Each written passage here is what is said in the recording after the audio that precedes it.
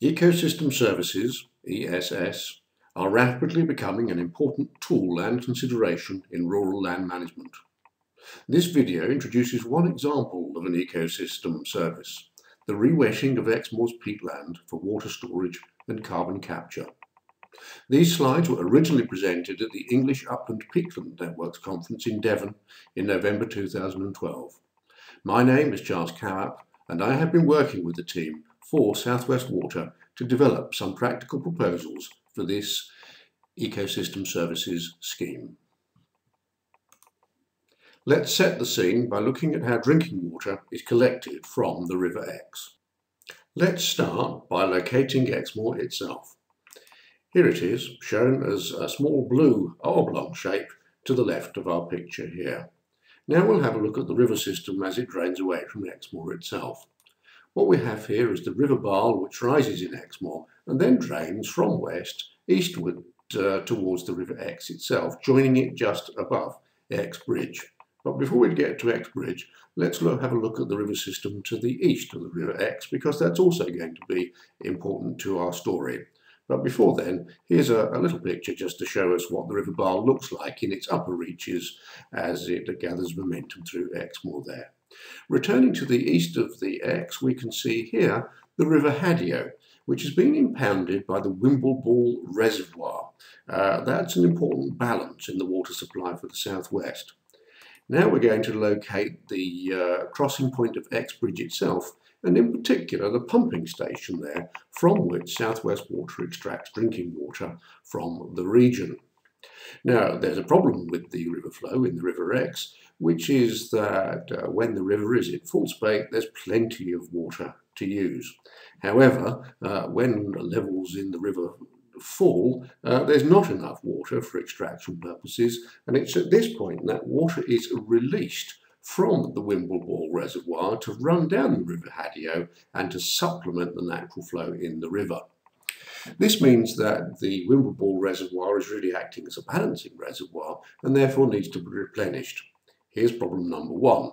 The Wimbleball Reservoir has a relatively small catchment area, and it's therefore necessary to pump water back up to it at times of peak flow in the River Ex so that the reservoir is ready again for when flow levels drop again.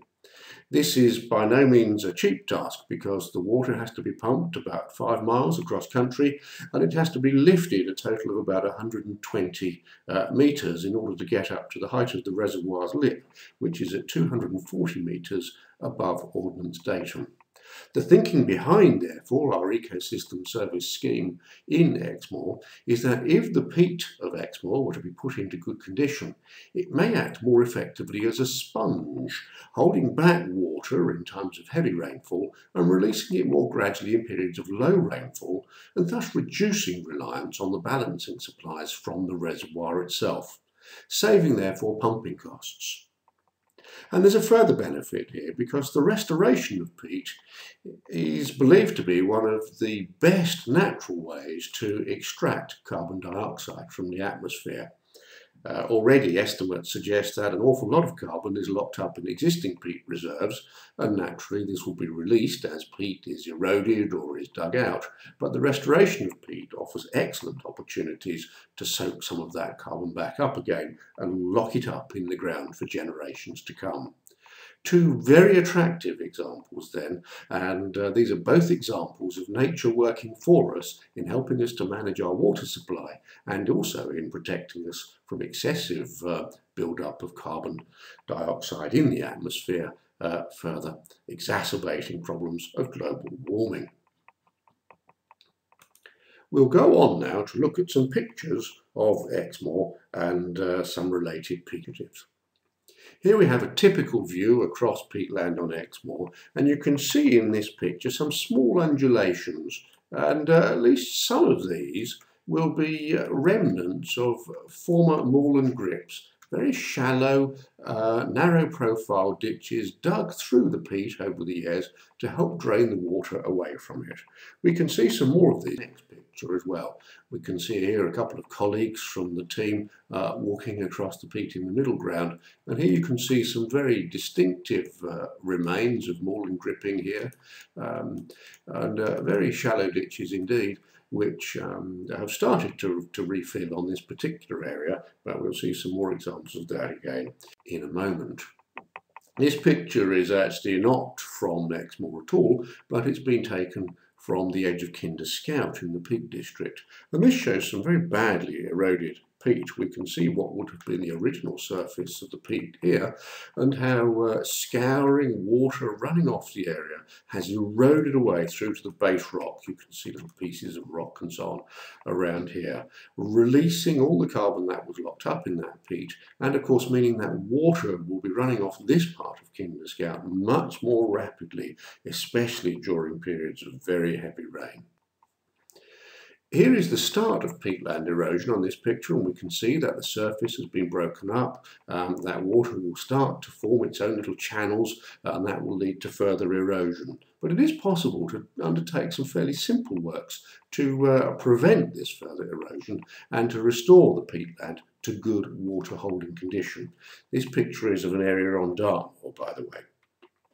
Here we can see some of the sort of work that has been undertaken on Dartmoor, and the two ladies you can see standing there on the intersection of various areas where little peat bunds have been dug out of the surrounding area of peat and used to form little dams to stop this area becoming as eroded as the area you can see behind it by holding up the water. This in turn allows the mosses and sphagnums and so on to develop in the little pools that have been created and rebuild in a very slow way the peat that is in danger of being lost.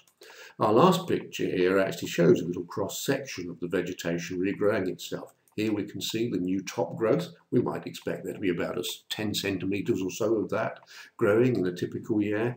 Here we can see the more matted, older undergrowth, and about 10 centimetres of top growth will become about 1 centimetre of that tangled mat underneath. That 1 centimetre will in turn become about 1 millimetre of peat. So we've got a very straight ratio here of 10 to 10 to 10. About 10 centimetres of top growth in 1 year will become about 1 millimetre of peat in the future. So we can see that it takes a long time to create a decent layer of peat. Typical thicknesses on Exmoor, for example, are about half a metre. So that's probably at least 500 years' work to have created that peat in the first place. Here we're back on Exmoor. Here we can see some of the more typical work which is undertaken to restore the condition of the peat in Exmoor. This little dam here will have been created by a combination of wooden planks used to create a very simple dam, backed up by either bales of material collected from the moor itself, or indeed clumps of peat dug out from elsewhere to reinforce the wooden barrier. And again we can see here a fairly still pool has been created, which can then be recolonised by vegetation to lay down the peat deposits of the future. If we go on here, we can see a typical cross section. Here is the surface development here, going down through the ground to show the gradual process of peat formation below ground. As I mentioned, it takes the typical depths of peat across a lot of Exmoor are about half a metre, so that's quite a shallow area, really. So that has set some of the background to the Exmoor work. Now let's have a closer look at some of the economic aspects of our ecosystem service approach.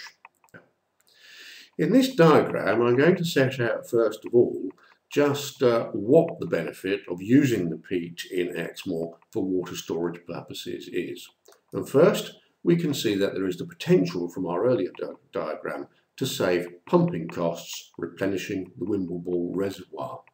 However, if we project that further into the future, increasing demand for water may well mean that there could be future requirements to extend the treatment costs of the water.